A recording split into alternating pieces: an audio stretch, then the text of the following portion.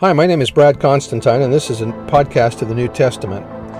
I'll be using as the text the King James Version along with the Joseph Smith translation. Although this is not an official recording of the Church of Jesus Christ of Latter-day Saints, every effort's been made to be as doctrinally accurate as possible. I'll also be using quotes from general authorities of the Church, the apostles and prophets, and BYU professors and others, and every word out of the Scriptures themselves. So if you're ready for a really detailed analysis of the New Testament, you've come to the right place. Welcome.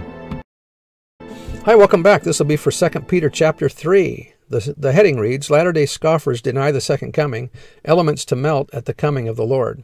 Verse 1, This second epistle, beloved, I now write unto you, in which I stir up your pure minds by way of remembrance, that ye may be mindful of the words which were spoken before by the holy prophets, and of the commandment of us the apostles of the Lord and Savior, knowing this first, that in the last days there shall come scoffers walking after their own lusts, denying the Lord Jesus Christ, and saying, Where is the promise of his coming? For since the fathers fell asleep, and all things must continue as they are, and have continued as they are from the beginning of the creation. For this they willingly are ignorant of, that of old the heavens and the earth standing in the water and out of the water were created by the word of God. And by the word of God the world that then was, being overflowed with water, perished. In other words, the flood actually occurred and completely covered the earth. That's being mentioned there. Verse 7, But the heavens and the earth which are now are kept in store by the same word, reserved unto fire against the day of judgment and perdition of ungodly men. So, in other words, at the second coming, the Lord's going to cause the entire earth to be burned. But concerning the coming of the Lord, beloved, I would not have you ignorant of this one thing, that one day is with the Lord as 1,000 years, and 1,000 years as one day. The Lord is, so what he's telling us here is that 1,000 years on earth is one day of God's. On the planet Kolob, we read that from the book of Abraham. Verse 9, The Lord is not slack concerning his promise in coming, as some men count slackness, but long-suffering toward us, not willing that any should perish, but that all should come to repentance. The Lord is not delaying his coming, except to give men a chance to repent.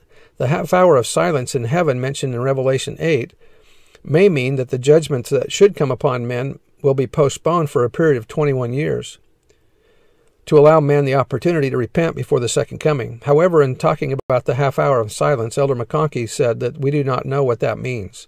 So we can speculate that it might mean a half an hour of God's time or a half an hour of our time, but the revelation has not been given as to actually what that means. Verse 10, But the day of the Lord will come as a thief in the night, to the wicked, but the saints will know of his coming. In the which the heavens shall shake, and the earth also shall tremble, and the mountains shall melt and pass away with a great noise, and the elements shall be filled with fervent heat. The earth also shall be filled, and the corruptible works which are therein shall be burned up.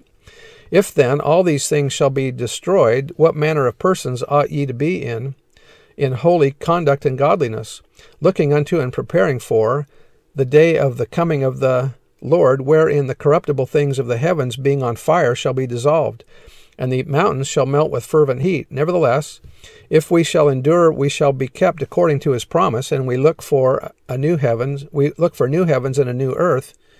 I'm sorry, I didn't read that right. And we look for a new heavens and a new earth, wherein dwelleth righteousness. Wherefore, beloved, seeing that ye look for such things, be diligent that ye may be found in him, or be found of him in peace, without spot and blameless.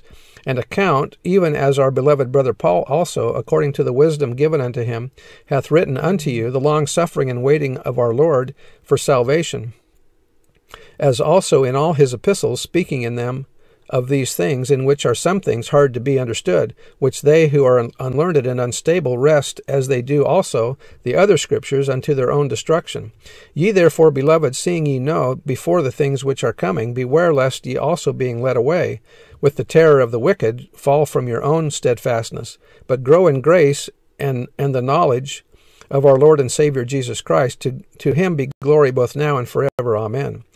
In other words, the more sure word of prophecy, it's impossible to be saved in ignorance. Don't be discouraged, he's coming. So anyway, that's the end of the chapter, and that's the end of the epistle of Peter. And we'll see you next time. Bye.